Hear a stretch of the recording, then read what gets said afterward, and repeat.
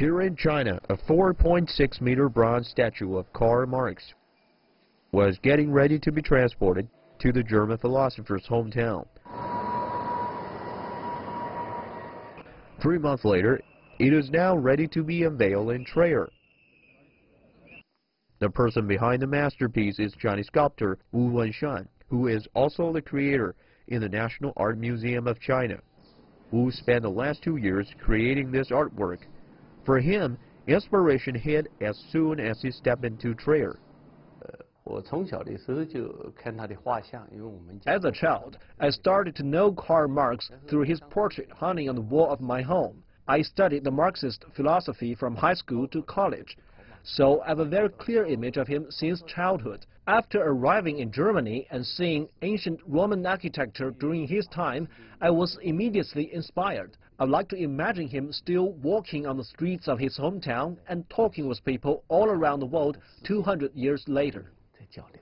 4 years ago, Wu had created another work of Marx, together with fellow philosopher Friedrich Engels, erected at a central compilation and translation bureau in Beijing.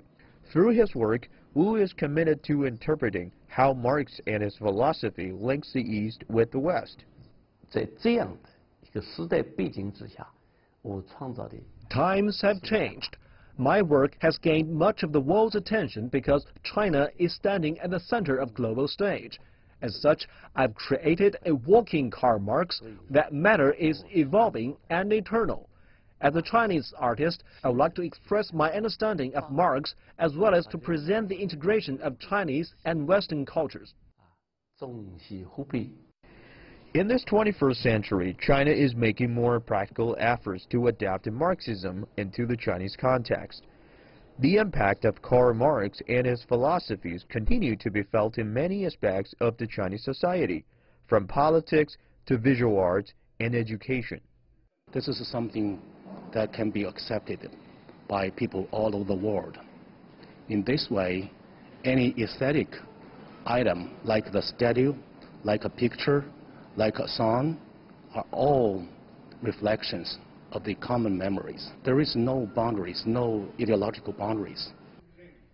As the world celebrates 200 years of Karl Marx, one thing's for sure: the image and thought of the great philosopher continues to be deeply rooted and relevant for many still. Yang Zhao, CGTN.